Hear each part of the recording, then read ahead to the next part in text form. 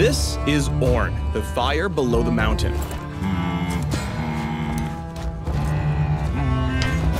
Ornn likes to do things himself, like building items. Instead of bothering with shopkeepers, he builds his own. And when the Ram God decides it's time for a team fight, he moves mountains to start one. Welcome to the Ornn Champion Spotlight. No further pleasantries needed.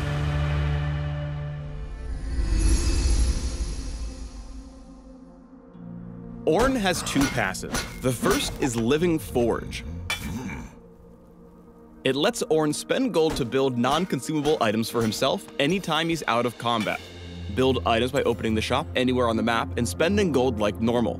Just for convenience, you can also build things by clicking items shown in this menu. That's a weapon, you know, for fighting. Ornn's second passive is Master Craftsman. It gives Ornn and his teammates access to special upgrades for a few items in the shop. Each champion on Ornn's team is limited to just one special item. Ornn's Q is Volcanic Rupture. Ornn slams the ground, dealing damage and slowing enemies in a line. After a short delay, a magma pillar forms at its maximum range, or right behind the first enemy champion struck, whichever comes first. The pillar works like a wall, but does not knock up enemies. Ornn's W is Bellows Breath. Ornn belches out flames that deal damage based on the enemy's current health and shields himself for a short duration. While Bellows Breath is active, Ornn is unstoppable, which means that any incoming crowd control won't have any effect until the ability completes. The final burst of Bellows Breath makes any struck enemies become brittle. This is a brand new status effect in League, so let's explain how it works. When brittle, enemies lose tenacity. Think of it like negative mercury treads. Things like stuns and slows last longer when used on these targets. Brittle enemies that are struck by hard crowd control take bonus damage. This consumes the debuff. There's one other effect that's unique to Ornn. Basic attacking a brittle target knocks them back and consumes the debuff. Ornn's E is Searing Charge. Ornn charges, displacing and damaging enemies in his way. If Ornn collides with terrain while charging, he stops, creating a shockwave that damages and knocks up nearby enemies. This ability destroys terrain created by enemy champions. Barely touched it. It also destroys Volcanic Rupture's pillar. Pull off Ornn's basic combo by getting close enough to lightly roast enemies with Bellows Breath. Once they're good and brittle, turn up the heat with a Searing Charge into nearby terrain for the knockup. If you can charge into Volcanic Rupture's pillar, it'll be a job extra well done. Ornn's ultimate is Call of the Forge God. Ornn summons a massive elemental that charges toward him. Enemies run over by the elemental are damaged, slowed, and made brittle.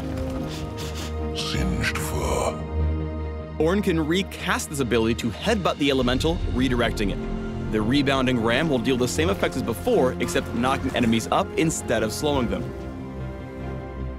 A mistimed headbutt will leave Ornn feeling sheepish. Your ultimate can be an amazing setup tool for allied crowd control. Catch them in the Forge God stampede, then tag them into a wall to make him feel extra ornery. Hey!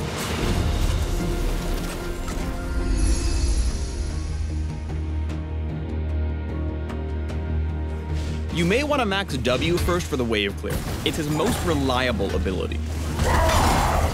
Horns fast! I've seen sturdier sandcastles.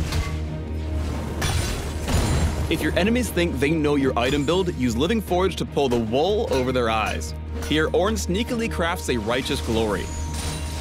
He then activates it to hoof down Blitzcrank and ram him into a wall, allowing his team to catch up and bring Blitzcrank to the scrap heap. This is called building character. Use your passive to forge items in lane that give an immediate advantage against your opponent. For example, forge an early Spectre's Cowl into heavy magic damage. To hammer it home, think about forging a Warmogs when you're low on health to stay on the map.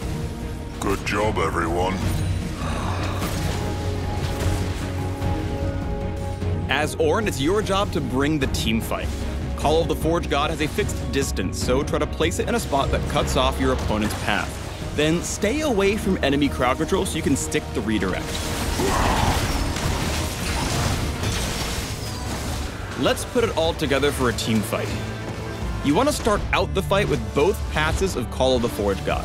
When the baddies are knocked up, drop your Q pillar and get ready to follow up with a Searing Charge. And now for the finishing touches. Stay in the fight with Bellows Breath, and trigger the Brittle debuff as often as you can to take down enemies of all shapes and sizes.